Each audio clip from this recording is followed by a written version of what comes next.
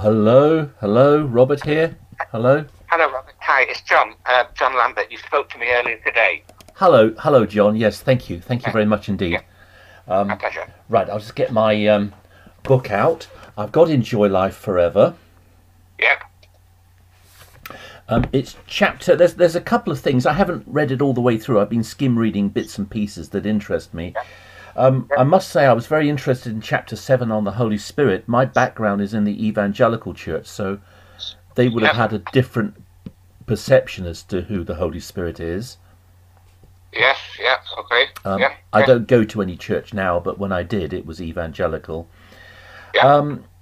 And chapter 33, which is what I mentioned to you earlier today, lesson 33, section 3, what will God's kingdom accomplish after the wicked are destroyed? It says this, the first 3 lines, after the wicked are destroyed, Jesus will rule as king for 1,000 years. During that time, he and his 144,000 co-rulers will help humans on earth to become perfect and sinless. Now, I have problems with that. I've read in your literature that the 144,000 anointed or co-rulers, they are recreated from Jehovah's memory as spirit creatures. They're not human. Well, no, they aren't. Yes, that's quite right. Yeah, they are like angels in heaven. Yes. But they're not human? No, they're not. Well, they were human. Yeah. Like Jesus, not a very good example. Jesus was a human and raised a spirit. So when they're resurrected, I mean, some, if they die now, will be resurrected in the twinkling of an eye, Paul mentioned. Yeah. But they are spirits. They're angels, if you like, yeah. So how will they, so there's a question, how will they rule over on the earth? Help humans. Sorry. Question, yes? Sorry, could you say that again? Sorry. I'm sorry. Robert, thank you for asking questions. I appreciate that. It makes me think, which is always a good thing to do. Yes, yes. It's quite troubling when you're on the ministry and nobody ever asks anything, you know. But anyway, that's beside the point. Right. In simple terms, if someone's anointed by Holy Spirit today and they die, and I've known a few, then when they die, as Paul said in Corinthians 15, I think it is, first chapter letter, they'll be transferred immediately in the twinkling of an eye.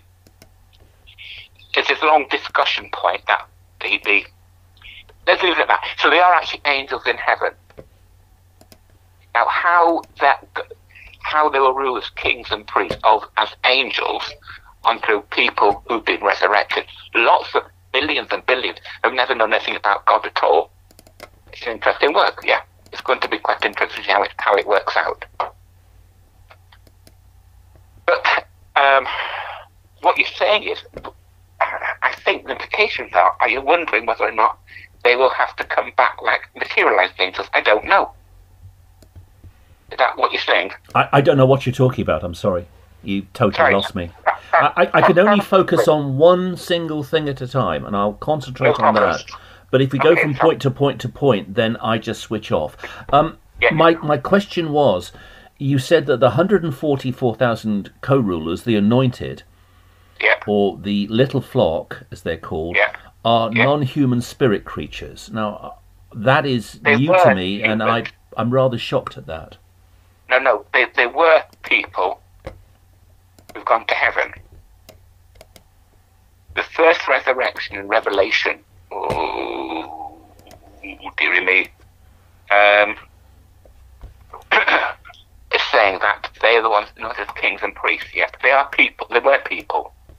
They're not angels converted to rulers. Are they? I'm not only interested in one thing. I'm not interested in anything else. Are they resurrected as humans or as non-humans? They're resurrected as angels, as spirit creatures, yes. Right, so they're non-human. Non-human, yes, yeah. Right, could you show me that? Where does the Bible say that? That's quite a, it's a bit of a shocking statement. Why is that? They can't live in heaven as humans, can they? I don't believe... I mean, you're saying that people like Judge Rutherford and Fred Franz and dead governing body members who come back to life as non-human spirit creatures. That's not the traditional view that Christianity has had of the resurrection. Could you prove that from the Bible, please? I can do. We need to have a discussion on that. What I'm saying is that, Robert, can I do a favour for me? Yes, sure. Can I come back to you on this? I need to go and look at that, the resurrection in more detail. Yeah. Okay. Don't have to give and jump for it. So, where do you get the liver of a book from, by the way? Have you talked to brothers before?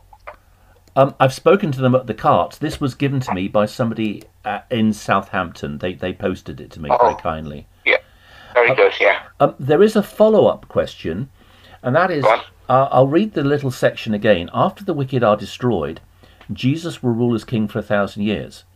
During that time, he and his 144,000 co-rulers will help humans on earth to become perfect and sinless. Now, I find this a little difficult because it seems to be saying that during the millennium, the 144,000 anointed are going to help Jesus to make those humans resurrected to the earth sinless, perfect and sinless. In other words, they're going to have a priestly role of mediating Christ's sacrifice. Yes. There's a scripture in Revelation, and you've caught me on well done, sir. Yes. I didn't think about it. Yeah, there is one. Resurrected of kings and priests. Well, First Peter 2:9 talks about Christians being kings and priests, but their priestly office is to administer, to give praise. No Christian has a priestly. Okay, I just finish. No Christian has a priestly office of forgiving another human being of their sins. And no Bible verse talks about Christians being made into spirit creatures, and then as spirit creatures they're going to work mediating Christ's sacrifice and work in a priestly function of administering the benefits of Christ's ransom sacrifice to mankind. There is a watchtower I found. I was on jw.org the other day, and I found the watchtower for the 15th of March 2012, page 23, and paragraph 12 says this: what relief will come to human creation during the 1,000-year reign of Christ? At that time, the glorified sons of God, that's the 144,000 anointed, will be further revealed when they act as priests with Christ, administering the benefits of Jesus' ransom sacrifice to mankind. Yeah. What scripture does it quote with it? It doesn't give any scripture, but it says that the glorified sons of God will be further revealed when they act as priests with Christ, administering the benefits of Jesus' ransom sacrifice to mankind. That is more or less what the Mormons and the Roman Catholics claim for their priests. The only main difference is Catholics and Mormons claim that their priests forgive your sins on earth today, whereas this is projected for the millennial reign of Christ, not today. So there's the one difference. And the second difference is Mormon and Catholic priests are human beings who falsely claim they can help Jesus to forgive you of your sins, but you're claiming that men will be made into non-human spirit creatures, and then during the millennial reign they're going to work with Jesus to help forgive the sins of those resurrected to the earth. It's, rather hard for me to accept. I mean, it's quite shocking. Revelation. Hold on. Yeah, sure. Thank you. And I've not discussed it for a while, needless to say. Let me just think about it. 5 verse 10. Revelation chapter. Homework for you. All right. Yeah. Revelation chapter 5. Yeah. You're not going to go to verse 10, are you? Yeah, I'm actually picked the verse out, but you have to look at everything in the context. Revelation 5:10 simply says that Christians, in all eternity after Christ's return, they'll come back with Christ to this earth, and then, having been reunited with their physical bodies, glorified human bodies, they're going to reign upon the earth forever.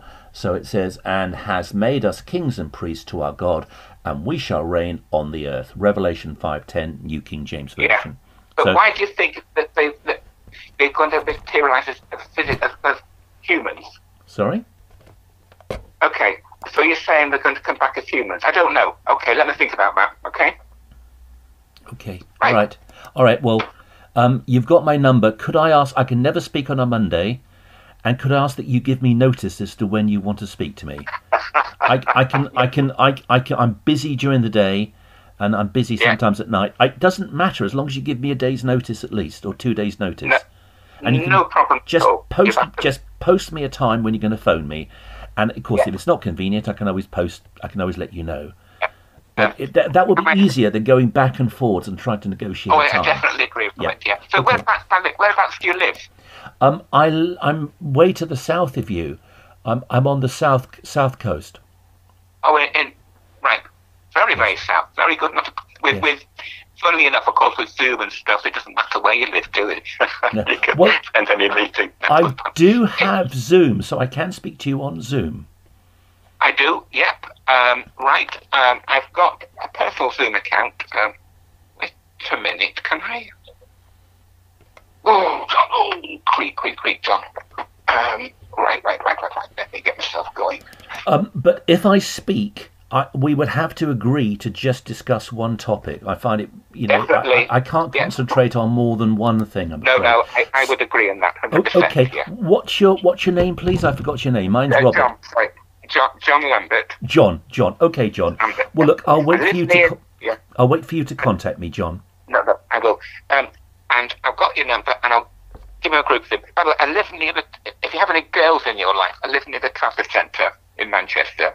I'm sorry, I don't know what you're saying. What are you saying? I'm just saying, I live in Eccles, in Manchester, near the Trafford Centre. I'm hundreds of miles away from you. I know. I've never been to Manchester, so honestly, I do have a friend who lives in Manchester. I've never been to Manchester myself. I'll wait for you to call me then, John. Okay, thank you. Thank you. Thank you, sir. Thank you, sir. Bye-bye. Bye.